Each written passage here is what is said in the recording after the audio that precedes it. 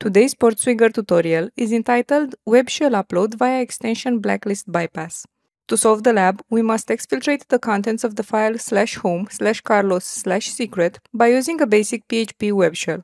First, access the lab and log in as winner with the password Peter. We know that we are looking for a vulnerable image upload function. Let's try uploading an avatar image. We are redirected to the avatar page and it looks like our image has been uploaded. When clicking the Back to My Account link, we can see that a preview of the image is now available inside our account. Now go to burp proxy HTTP history and look for the /myaccount/avatar request. We also want to see the request that returns the contents of our uploaded image. For this, we need to go to the filter settings at the top of the requests list and click it. Here, we want to select images from the filter by MIME type section and click Apply and Close. We can now see a GET request for files /avatars/your image name, in my case minion.png. As you can see, this request returns the content of our image. Send this request to Repeater as well. In Repeater, try replacing the contents of your image with a basic PHP web shell. We are going to use the classic system command, like with the previous labs.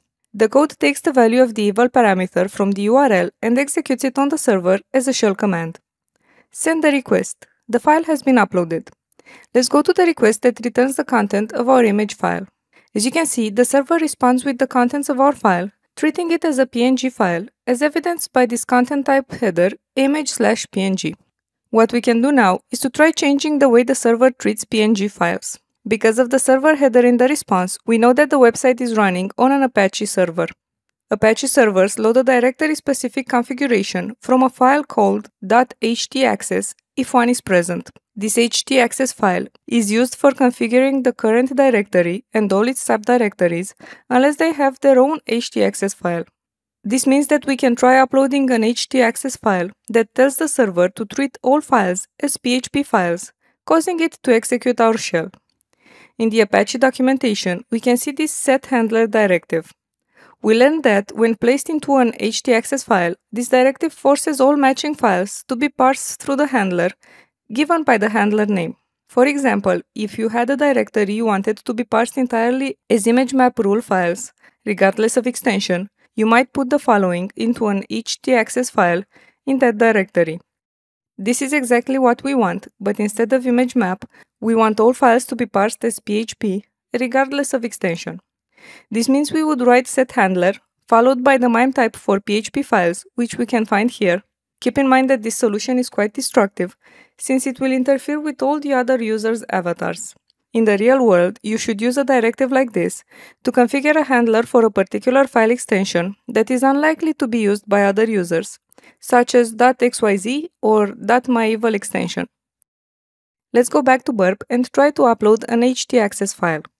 In Repeater, go to the request that uploads an avatar image and change the file name to .htaccess.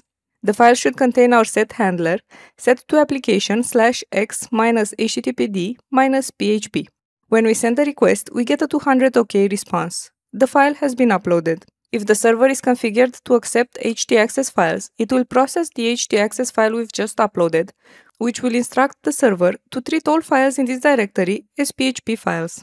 To confirm that this is the case, go back to the request that returns the contents of our avatar image. After sending the request, we can see that the PHP code is no longer visible in the response, so the server might be executing it. If you remember from the beginning of this video, the PHP code takes the value of the eval parameter from the URL and executes it on the server as a shell command. This means that we need to add an eval query parameter to the path, so $eval equals, followed by a system command such as whoami. It looks like the current user is Carlos. Now, we can simply exfiltrate the contents of the file we are interested in for solving the lab. cat/home/carlos/secret. We have found the secret. Copy it, go back to the lab, and submit the answer. The lab is solved. This is it for today's tutorial. See you in the next one. Bye!